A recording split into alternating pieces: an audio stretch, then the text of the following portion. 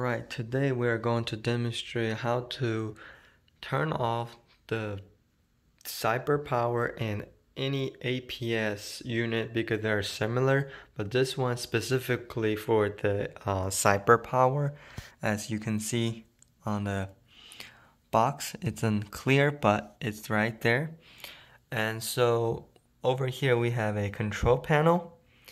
And to demonstrate that thing is currently on, I am going to simulate a power outage by unplugging it.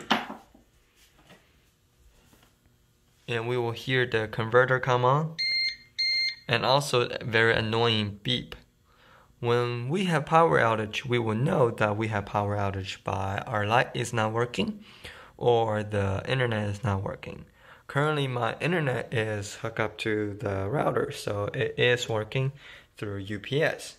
But we need to turn off the beeping noise so that I'm aware of it whenever it's out. So, or there is a surge or power cycle.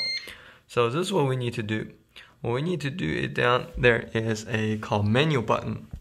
You might say, well, I could click through and there's 0 voltage. Anything like that, 120, 60 hertz, etc. 30 volt, 3 incident or something like that, blah blah blah.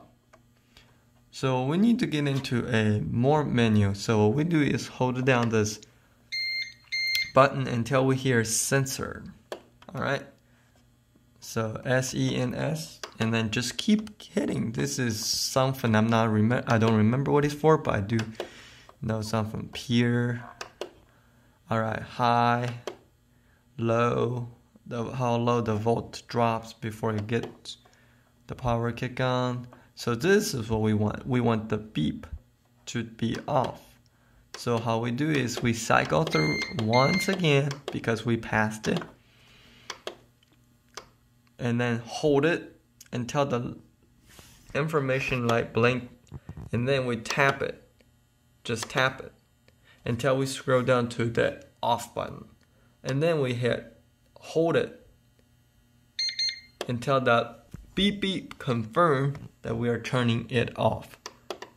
And so we're now going to go to the ESC, which is escape, and that will bring it to your main menu. So that will tells you you're currently load capacity and then batteries capacity, or yeah, right here.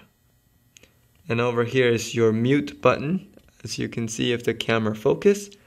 And then over here is your batteries. It tells you that's running on batteries. Because those stuff is not using nearly as much power, I think that's probably why it isn't detecting. But now it is at least quiet. So even if you turn this device off, turn it back on, this will be permanently set to like that.